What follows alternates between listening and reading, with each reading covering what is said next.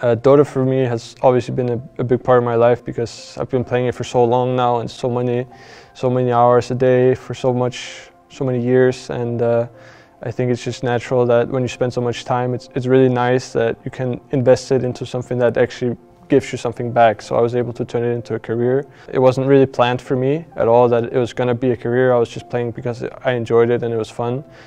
So now it's kind of become like a hobby combined with my job, which is like ideal, I think, for anyone to have that. My name is Andreas, also known as Cr1t. I play for EG Dota 2 team and I play position 4. I've been playing for EG for almost 4 years now. So I got into Dota, I think it was around 3rd grade or something. I must have been like 9 or 10 years old when my cousin showed me, it was a custom game in Warcraft 3 back then. And he basically just showed me because we used to play a lot of different custom games, and then he showed me this new one and it ended up being Dota, and then I was just hooked from there. It took over pretty fast and I played casual for a while, but it turned into pro.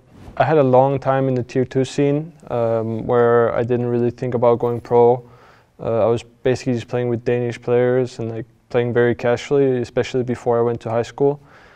So I had maybe 5 years right before high school and in high school where I was not really considering going pro. I was just playing to get like a little bit of money in the weekend to go to parties and stuff like that, but didn't really consider going pro. And then after high school I got an offer from OG, and it was pretty easy for me to say yes to, because I had like a year after high school. I wanted to basically just take a break year and work, so it just fit in perfectly that I had a chance to go pro there, and I was lucky enough that OG was a pretty quick success. I think one of the reasons why I'm qualified to teach about position 4 is that I've not only played position 4 for a long time now, but I've also played different roles. I've been the captain of a team, so I understand the thought process behind the draft a little bit better. I understand like how do you have a synergy between your supports. I've also played at a high level for a long time now. I kind of started out in OG and it was pretty high level from the start. And ever since then I've been competing at the highest level. So I think that makes me pretty qualified to be able to give at least something back in that regard. In this course, we're going to be touching at everything about position 4, from the draft all the way until the late game. So we're going to be talking about how do you pick your hero, how many heroes are you going to have, how many heroes are you going to see before you get to pick your own hero, can you really respond to it? Then you're going to go into laning, all the way from the start, like how do you get your wards out early? You go into the post-laning stage, what do you need to do to get online? Do you need levels? Do you need gold? After that, we're going to be talking about positioning and team fight.